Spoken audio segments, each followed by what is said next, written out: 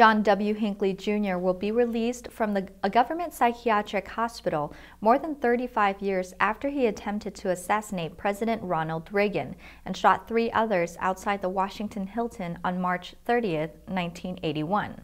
61-year-old Hinckley will no longer pose a threat to himself or others and will be freed to live full-time with his mother in Williamsburg, Virginia, effective as soon as August 5th, and is subjected to dozens of temporary treatment and monitoring conditions. If Hinckley adheres to all restrictions, they could begin to phase out after 12 to 18 months, removing him from court control, and for the first time since he's been confined to St. Elizabeth's Hospital after the shooting.